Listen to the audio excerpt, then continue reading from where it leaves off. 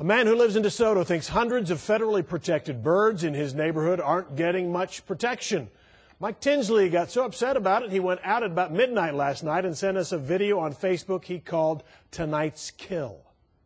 But this ain't right here, man. I want y'all to see what I'm looking at. Look at all this, man.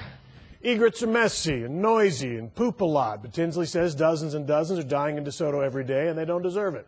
Fox 4's Natalie Solis is in DeSoto right now with more on what's going on. Natalie. Well, Steve, since March, about 6,000 egrets have moved into the trees behind me.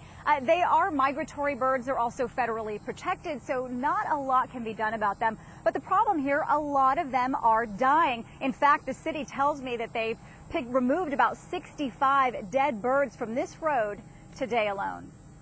Mike Tinsley isn't a huge fan of egrets. I just can't take it, man. It's hard on a person's conscience. But he isn't going to stand idly by. Look. See him? That ain't right, man.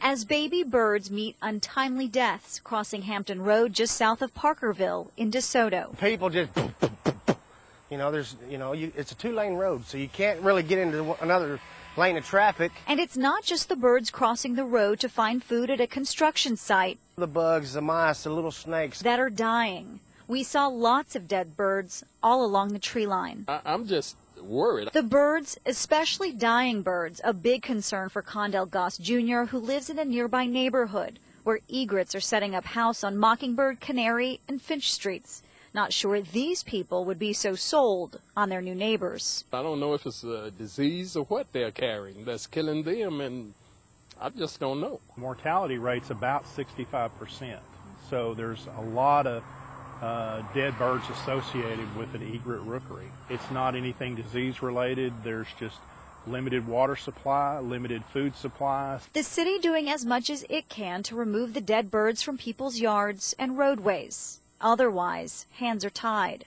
They're federally protected, and we're very limited on what we can do. Someone put out a kiddie pool so the birds could have water. Tinsley wants to see more done to protect them, even if the egrets are unwanted guests. Somebody has to care. All right, well, Jimmy Stevens with the city of DeSoto does say that the birds will eventually leave, but they will also likely come back. Now, they typically establish a rookery, he says, in the same location for 5 to 7 years. So, Steve, people here should get used to having these visitors from time to time. Understood. And Natalie, we've seen these stories before about neighborhoods kind of infested and nobody likes it. We understand that. But this whole idea of them being protected and really not getting much protected, they can't be relocated. But can anybody do anything to keep them out of the road from getting run over? Right. So that's a big part of the concern here. We did see lots of dead birds as we came up on the road today.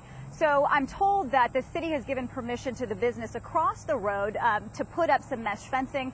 That business is Walmart, and they have put some up, but as we've seen, the birds are still getting around it. So not really sure what the next step might be. All right. Natalie Solis in DeSoto, thanks.